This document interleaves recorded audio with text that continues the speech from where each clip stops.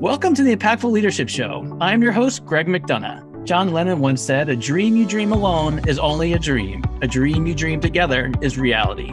Join me as we connect dreams to reality by chatting with innovators from around Washington, D.C. Our show is proudly sponsored by the D.C. chapter of the Entrepreneurs Organization. This is the Impactful Leadership Show. Well, welcome to the Impactful Leadership Show. I'm your host, Greg McDonough, CEO of Blackburn Capital Advisors. Today's guest is a passionate entrepreneur, speaker, facilitator, and father. And I'd also say a good friend of mine. In fact, the last time I saw this guest, we were on a road trip coming back from a conference, and we stopped by Fuddruckers to get a hamburger and some wedge fries, and something I've craved ever since I was a kid. And if any of you out there listening are in my age group and craving Fuddruckers, do not go. It is not the same experience as I had as a child. But our guest is a past chapter president of the Entrepreneurs Organization. His entrepreneurial journey began at 8 years old with his family business. He's the founder and facilitator for The Painted Picture, CEO and founder of Omnia. Please welcome Dan Lionello. Welcome, Dan. Thanks very much, Greg. Appreciate the invite. And you did upsell that Fuddruckers pretty darn good. Just saying. I owe you another one for sure. I'm looking forward to it. Well, as you know, Dan, our podcast is about leadership. And my favorite question to ask my guests is, tell me about some misconceptions in leadership. Yeah, there's a couple that come to mind, Greg. The first, it's this idea that if it's to be, it's up to me. It's kind of the superhero complex. Another would be the fact that, virtually all of us, when we first start our businesses, we're accidental entrepreneurs. We don't know it all. As a matter of fact, we barely know anything at that point in time. And so, the imposter syndrome kicks in because of that. And it's interesting becoming mindful of how we can manage it over time.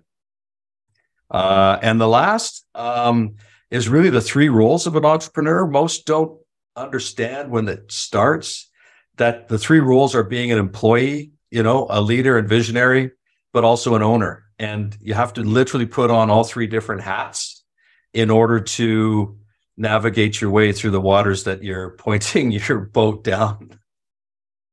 Yeah, that's exactly right. And they're different hats at different times. And sometimes it's a mixture of those hats. Sometimes they're conflicting. Yeah, certainly. Yes. So let's take those misconceptions in reverse order and dig in a little bit deeper into that one where, as you just mentioned, we've got three different hats. We've got the employee, we got the leader, and we got an owner. Mm-hmm. Dig in a little bit deeper between the differences of those three and how they conflict at times. Well, it's interesting. I mean, the employee is the one that's doing the work. Whatever that work or job description might be as you've chosen it at the beginning or as time goes on. And interestingly enough, giving yourself permission to change your job description in order to fit where it is you want to go versus where you've been. I often tell the story of one of my customers a few years ago. They had about 250 employees and there were three founders. Also, all three were owners and all three were part of the leadership. But one of the three did not like the stress and the feeling of being in that role of leadership. It didn't sit with him well. So he actually chose to become a draftsman within the organization. So his salary for being an employee was based on what you would normally pay a draftsman. While the other two founders, their salary was based on the fact that one was CEO and one was COO of the company. Which were completely different numbers, but they were all okay with it because it served him personally. And of course, all three were owners, so they each had equal responsibility at the ownership level, making decisions at the high level for cash, legal issues. However, the third person did not get involved at all in vision, strategy, management of employees, or any of those things. So it was a clear definer of the difference between those roles. So, as an employee, you got to perform, you got to create value in that level. When you're a leader, visionary, manager, it's learning to delegate. And one of the biggest things is learning to take time to let your mind clear and allow yourself to do the learning, the reading, the thinking, to determine strategy and vision for your company. And lastly, as an owner, it's incumbent upon you to create the highest value you can for the shareholders, which is you. So now we have to make decisions at that level in terms of,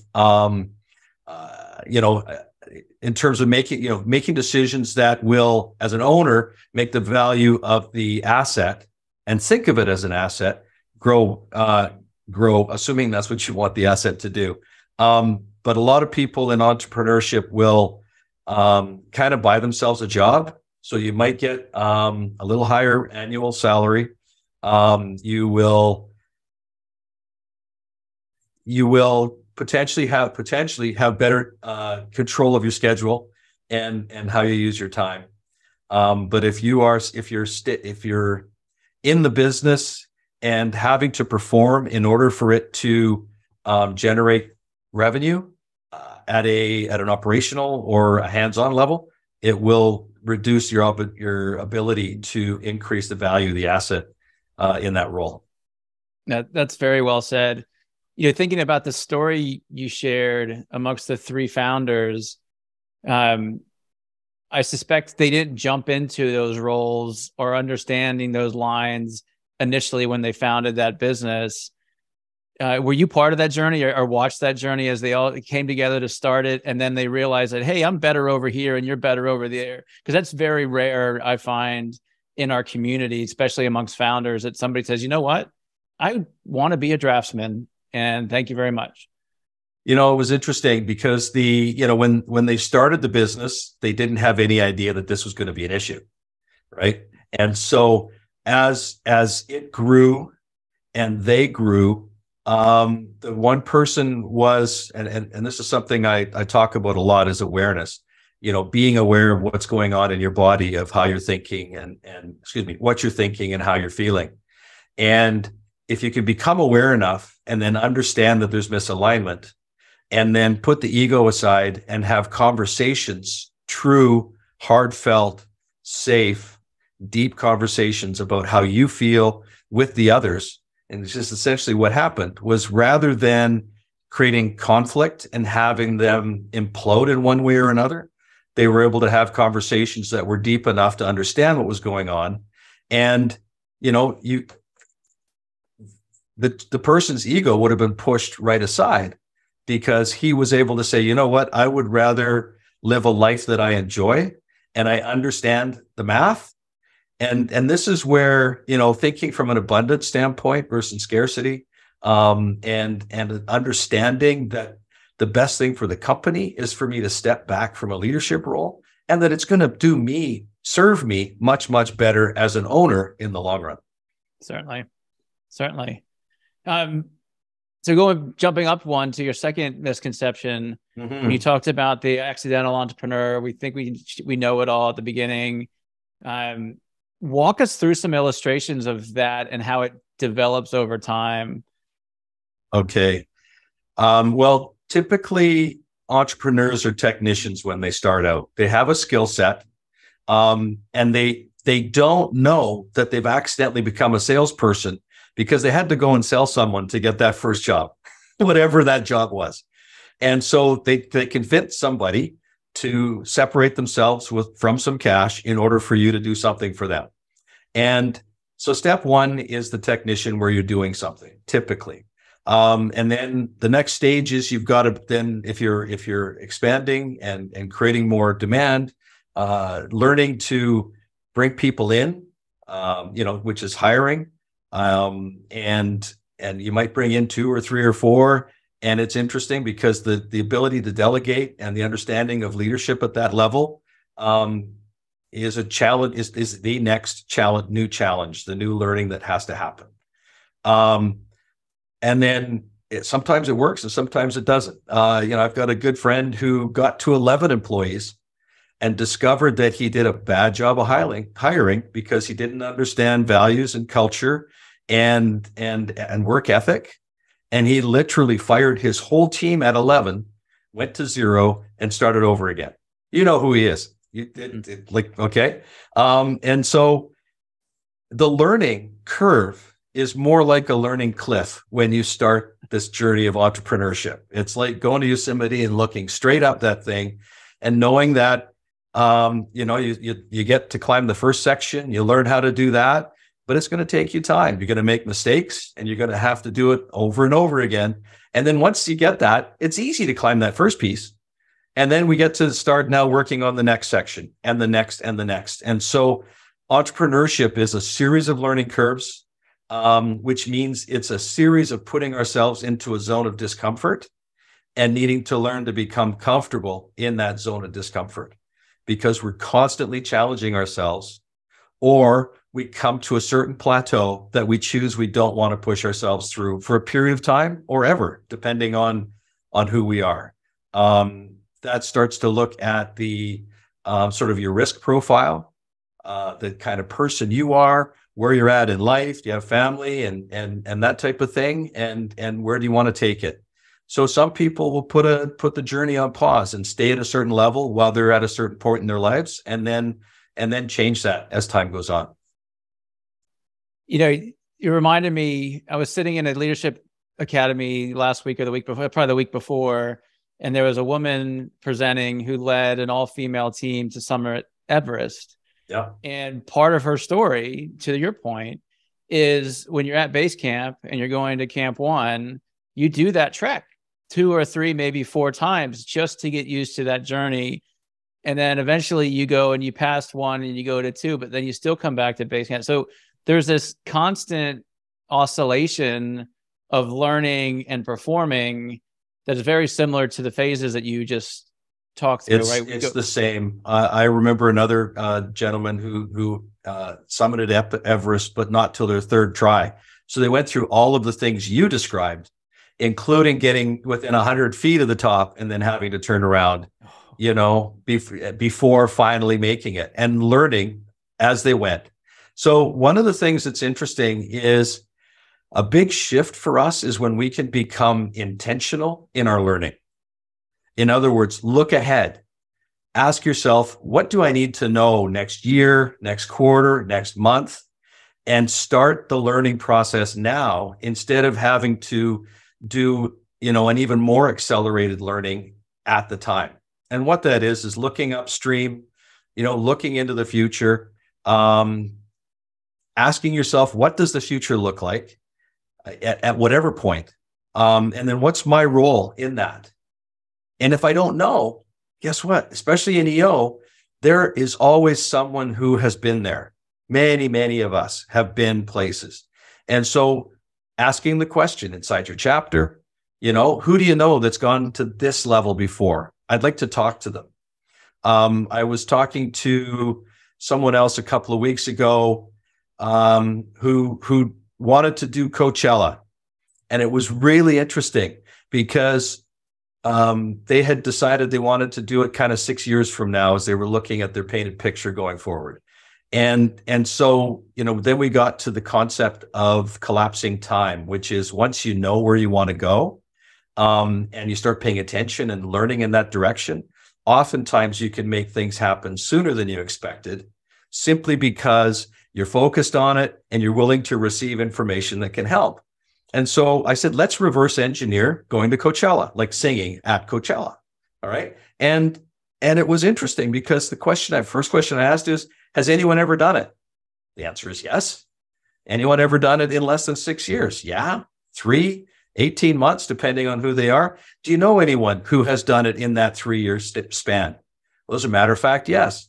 Guess what? You have a mentor. You have someone to learn from who can share their experience, what they did. It may or may not align with where you go and what you do, but the best thing is you learn from it. And the things that you learn will help to guide you on the journey, help to accelerate the process, and ideally help you to, not spend some of the tuition they spent. You get to spend it on something else that no one has tried yet. Dan, that's super powerful. And I'd love for you to share another story of that. What really jumped off the page for me was when you said intentional learning, right? Mm-hmm. So you're looking out 3 years of what you want to be doing and what do you need to be learning a year from now, 18 months from now, tomorrow. Yes. And we'll get into the painted picture because I'd like you to explain that in great detail for our audience. But before that, Walk us through another example of this intentional learning, because it's a component of the larger painted picture, but it Yes. really struck a bell with me. And so I'd love to hear a little bit more. Well, Stephen Covey said, begin with the end in mind, and the painted picture process is that picture of actually looking at the future, whatever it might be. It could be a project that's 3 months long, or it could be something in your personal life. It could be in the business. And one of the things that's interesting is, and I think, I talked about the imposter syndrome, which is not believing, a person not believing that they almost have the right to be doing what they're doing because they're not smart enough or good enough. And what's really interesting is there's always a backstory around that. And so if we determine where we want to go, then, and we don't have to worry about how we're going to get there at that moment. But by painting that picture, it then becomes a filter for decisions that we're making going forward. Mm. And by reverse engineering that future, we can go all the way back to today and say, okay, what do I need to do today in order to create that future? And literally intentionally each day, and this is something that's so important, is at the end of each day asking yourself, what did I do today? What worked? What didn't work? What did I learn? And based on those results, what am I going to do tomorrow? Mm. So you can do that for a day, a week, a month, a quarter, a year, and actually taking the time. So, I'll never forget, there was one conversation I had with someone, another EOer, and he said, I go on holidays and I come back and 80% of what I did when I was in the office got done. And the other thing, actually, I'll go back a step. His complaint was he couldn't start working on strategy until Friday at 5:00. Okay. So that meant he was working all weekend on strategy instead of spending time with his kids. That was where this started. And then I asked the question about the vacation, et cetera. And what happened was I said, well, when you come back, does that 80% still get done? Yes. Who does it get done by? Me. And the question I asked was, well, let's pretend you only did 60% instead of the 80. That would mean you could start working on strategy on Thursday at 5 instead of Friday at 5. And it's actually, taking a look at how we're spending our time and becoming intentional to think and to learn. And, as there's such a lot to unpack, right? Because, when we look into the future and paint a picture, we then start programming something called a reticular activator, which is a little filter that lets things into our brain, and it gets programmed by how we think and what we feel. And so by programming it with what we want in the future, we start to then be able to recognize information and opportunities that we might not have before, and we allow them in. So all of those have to do with the intentionality. And another piece, really is, what role do I have to play or do I want to play? And a lot of times I find we don't give ourselves permission because of guilt or other things to actually think that we can do these things in the future and then start executing to make it happen. That's fantastic. You're driving right into my heart at the moment, which is one of your superpowers. One of the things I love that you said was talking about the end of your day routine. Mm-hmm. And there's a lot of folks out there, the books, right? The Miracle Morning, Warren's 10-10-10, you need, and they all describe sort of what you should do when you first wake up in the morning. Mm-hmm. But not many people talk about how you should close your day. In fact, I think the closing of your day, and I don't practice this yet, but the closing of your day and the opening of your following day, that's your cycle. It's really not about what you're doing while you're awake, sitting behind your computer, dealing with people, recording podcasts. It's truly like, what was the intention of the day? Did I achieve it? Could I have done better, et cetera, et cetera. In the evening, rest, recover, and then as you wake up, sort of re-engage in that same intention. One of the things that's interesting too is part of the rest recover is that your subconscious is solving the issues while you're sleeping. And you'll literally either wake up in the middle of the night or when you wake up in the morning with clarity.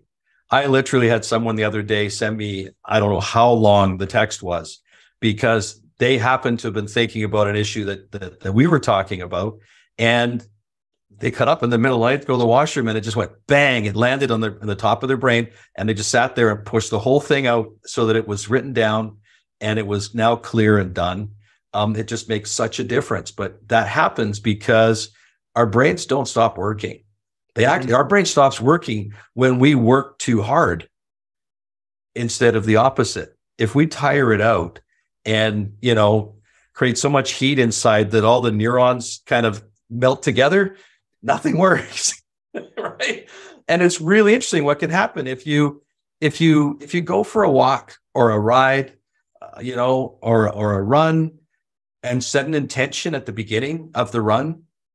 And how often do you run, Greg? A couple times a week. Right. Okay. And if you think about it and then just start, and as soon as your brain stops working, that's when the answers just appear. Mm-hmm. And it's like they fall and they land on your brain, and it's like, oh, okay, make a note, carry on. But the key there is, the harder you try to think it, the less likely it is that you're going to come up with something, because you're actually tightening it up, and it doesn't work. Okay. Right. In golf, they'll say,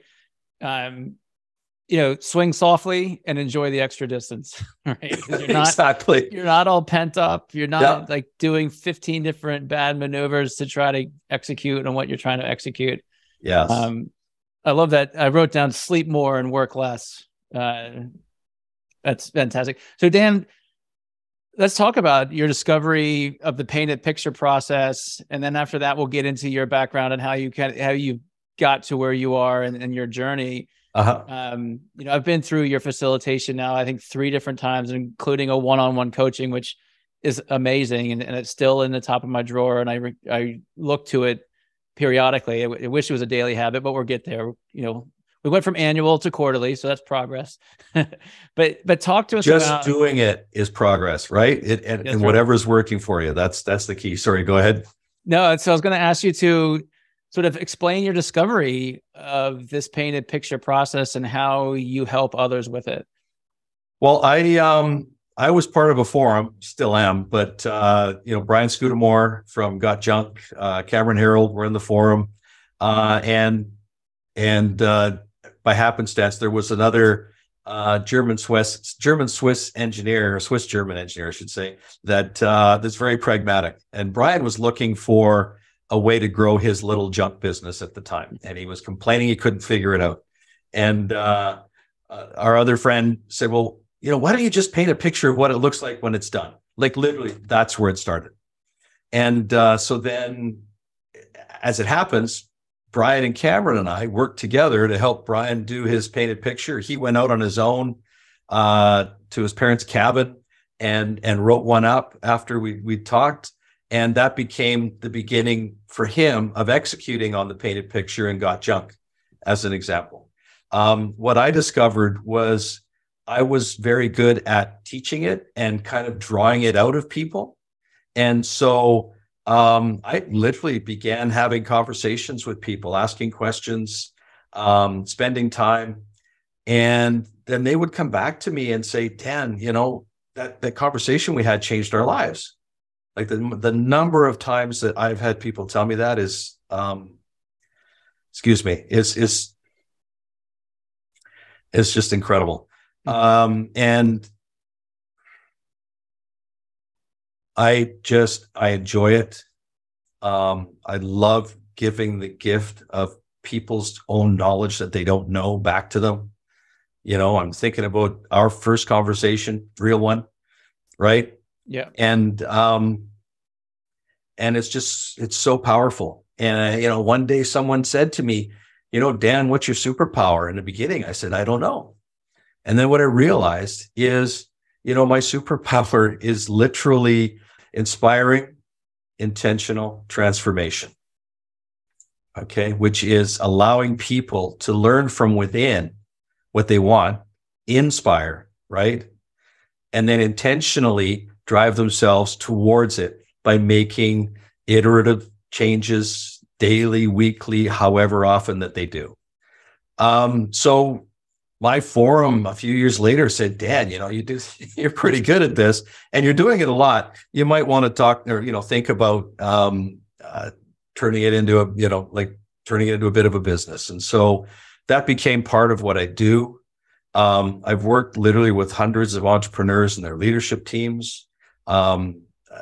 What's really interesting is, the frameworks that I use before the meetings gives us the agenda for the meetings. It doesn't come from me. It comes from the people that I'm working with, period. Right. And then what I do is I ask the questions in discovery, create a safe space, help people determine what their roadblocks have been, and then map a way through those roadblocks in order to create what they want in the future. And literally, the number of times that I give people permission to give themselves permission is incredible. Because as we go, so goes our personal lives. As we go, so go our businesses. And if we're not aware of how we go, then we can't make adjustments anywhere else. So it always starts from within. I kind of, people have called me a brain surgeon. I just kind of work with people from the neck, with businesses from the neck up, right? It's what's really going on that can create, an exponential change in whatever that needs to be based on what people want. Wow. Yeah. And I can give you the testimonial. It works. It absolutely works. I am curious.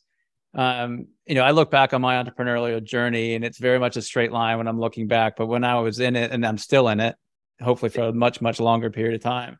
It's not a straight line. It's not a straight line. And so my question to you is, those months or weeks or even years prior to that conversation with Brian and Got Junk and the pain, that where all that started to formulate and bubble, was this ever on your radar that you'd be doing this type of work and having this kind of impact for teams and individuals?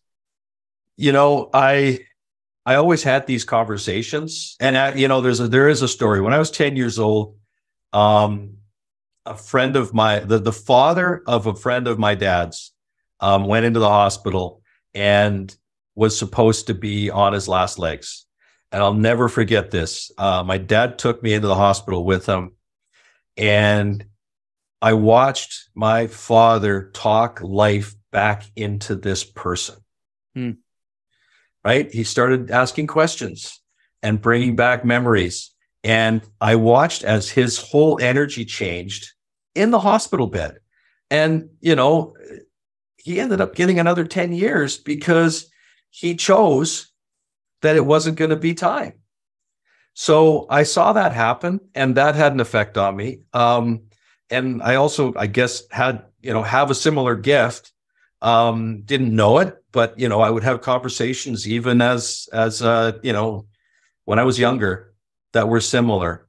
Where I learned, it's ironic, where I really learned, or that it became apparent to me, was when I took the strategic planning training for boards to do in the very beginning. Mike Cato started this thing, and I was one of the first guys who went down to Vegas and did the training. And it was like, oh, wow, I really enjoy doing this. I love facilitating. I love working with the people. I love asking questions and kind of solving the puzzles. And so that was the time that really pulled me out and showed me that it was a direction that I wanted to go in. So as I was painting the picture for myself, it became part of my painted picture. I want to be able to work with people, help them see their futures, learn what's holding them back, and make their lives better as well. And so, I just started doing it as part of what I do.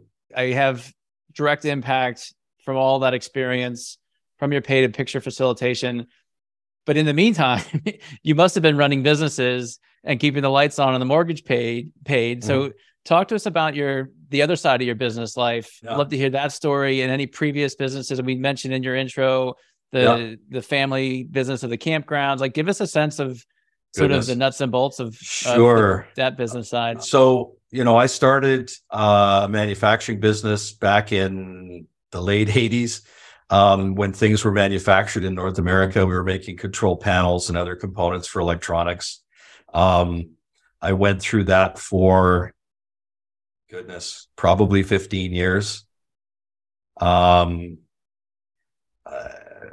It's interesting. I remember having lunch with Vern one day, and he said, you ever take a sabbatical? Because I think the longest holiday I'd taken at that time was 10 days, because it's safe to go away for the last couple of days of a week, and then by the things that go wrong aren't going to be too big. It was strange logic, but I know how the number of people that go through that. It's amazing. So I booked 6 weeks in Europe, 6 months out, and I did it. I took my family. I went out there. We had a great time.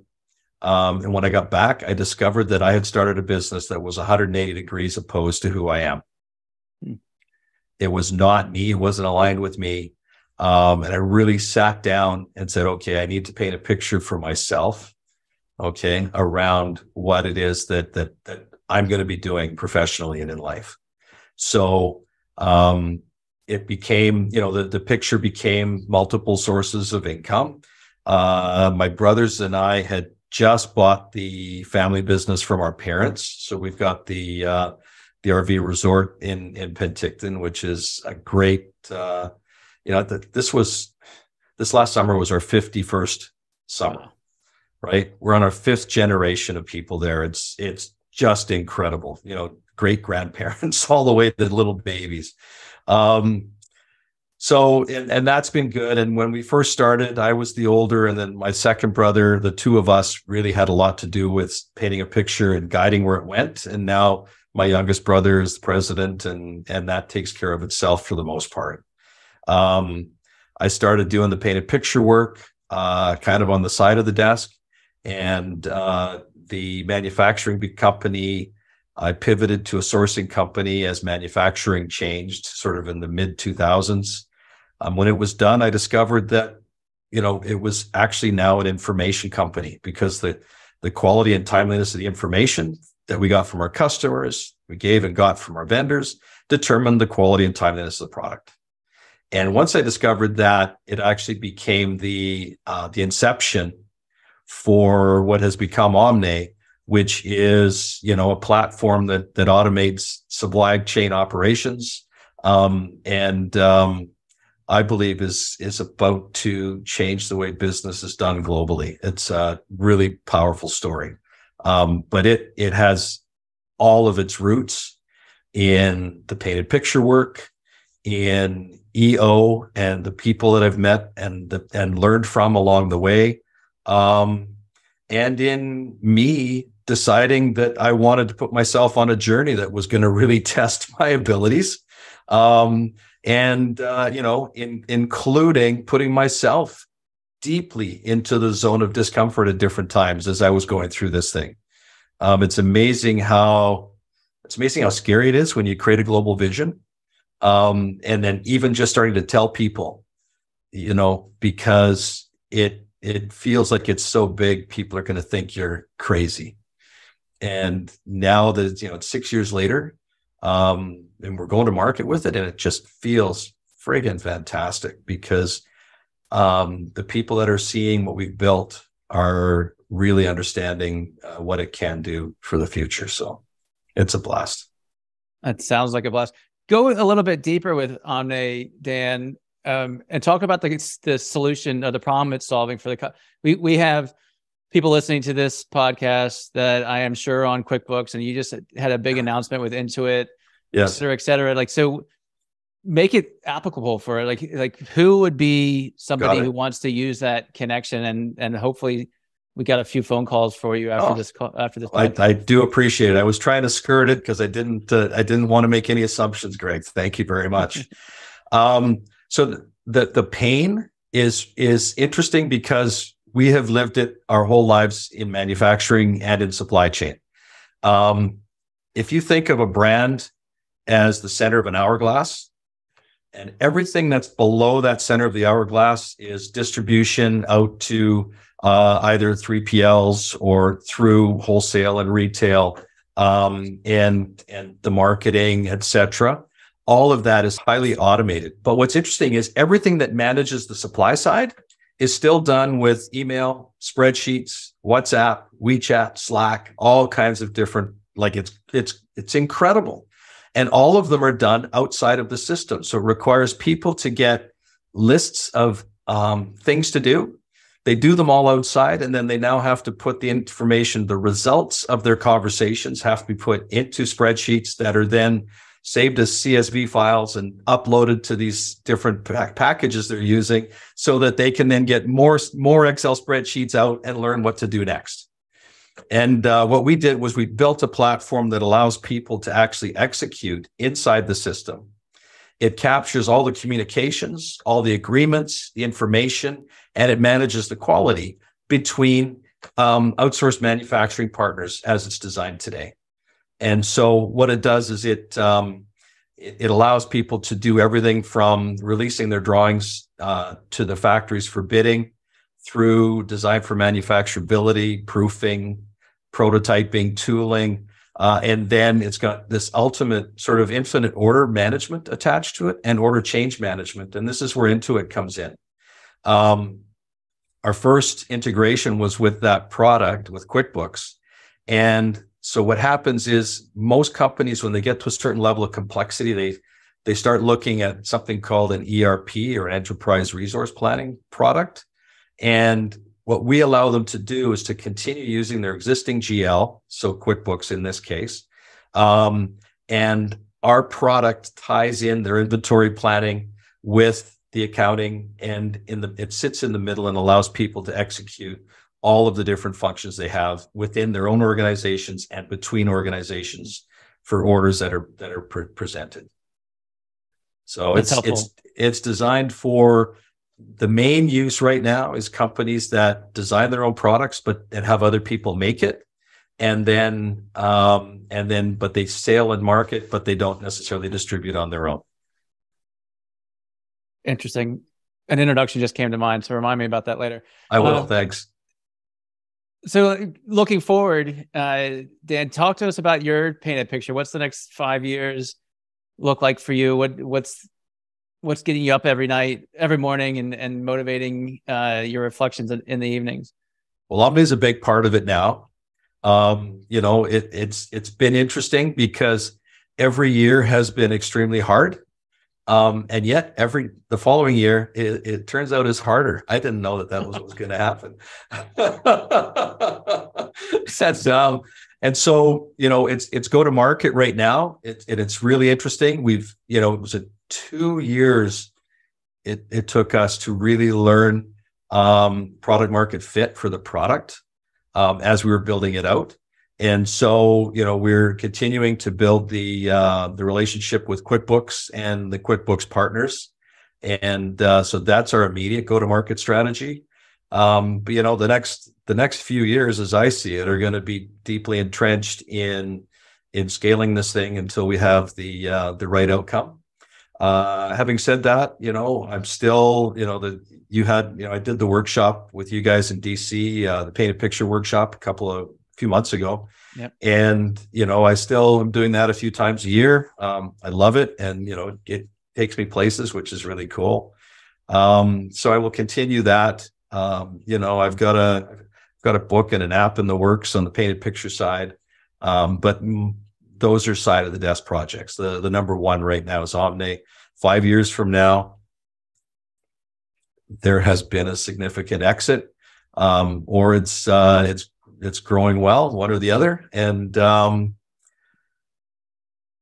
I am, continuing to grow and learn. That's never going to stop. I don't think I'm ever, I've always said I'll never retire. I'll always have projects because I don't want my brain to atrophy.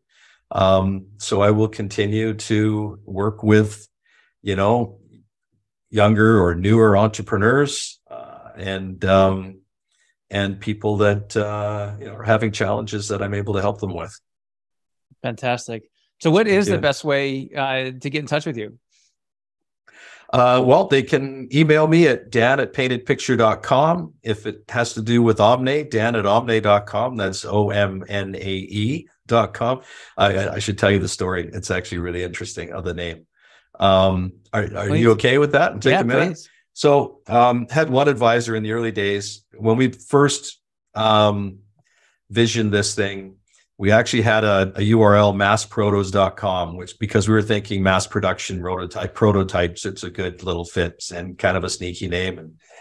And this person had a name that was very specific to a niche. And he said, you know what? I'm trying to expand my product now, and the name is very confusing. He said, the best thing you can do is find a name that doesn't mean anything to anybody, and in order that you can choose where you go in the future. So it took us a couple of days. We were looking at Latin words and different things. One of the things the advisor had said was, if you built this thing, you'll be everything to everyone. And so I Googled that in Latin, and it was omnius omnium.